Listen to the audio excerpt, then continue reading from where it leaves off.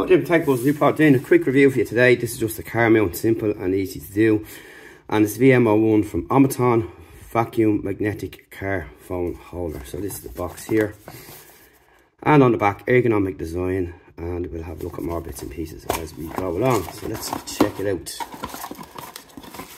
So inside we get, right, so you get wipes. What else do we get inside? We'll just get this bag open and have a look.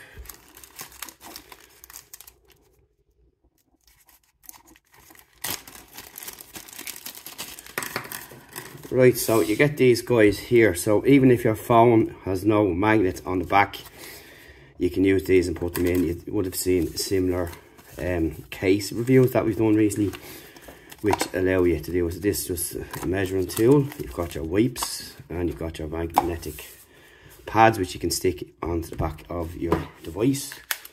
So it's kind of like this effect here, but this will be on the inside of your device. So we'll be using our iPhone 14 Pro on this, which already has that built in. And you also get your little card here. You can download Amazon and have a look at it there. We'll leave a link below to where you can pick them up on all the Amazon stores.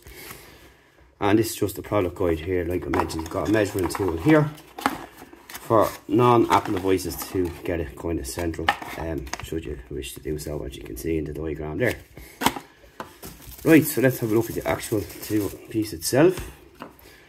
So you've got your two sides, and basically this piece will be going onto your phone like so. And you can see the strength in that. It's super strong.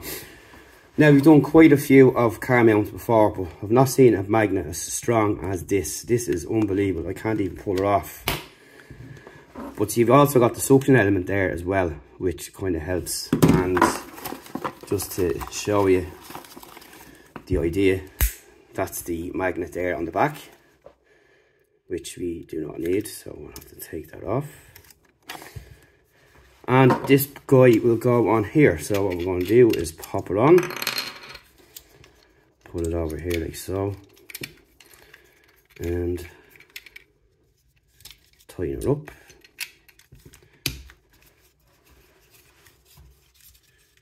And that's basically it. So this part here will pop into your vent. Not a fan of vent car holders, but they're getting better. And you can see that this will latch around the back. So what we'll do is we'll put it in one of the vehicles that we have here and see what it's like. So what will happen is you'll tighten it up here like so. You can see how far it goes. And then basically you'll pop on your phone like so, and you'll be able to move this around like that. So let's have a look and see what it's like. So next up is installation. So what you're going to do is just simply pop this in like so. Lock it and just pull this guy back. You'll squeeze this guy here until the mount is tightened into the vent. Pop this on and you'll be able to turn your device this way and that way, and that's it. Job is done.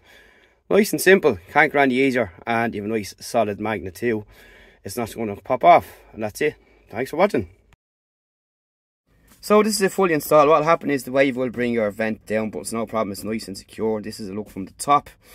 Very, very secure fit, and you can put your phone in both directions, whichever suits yourself. So for the likes of maps and so on, all that kind of stuff, you're all good. And that's really it. It'll work with all phones, as mentioned earlier on. You get the kit provided inside for non-Apple, and it's got a quadruple mounting lock, which makes it nice and secure. And finally, if you want to remove your device, you just simply press these release keys here on the back, which makes it nice and simple. That's it. Thanks for watching. See you in the next one.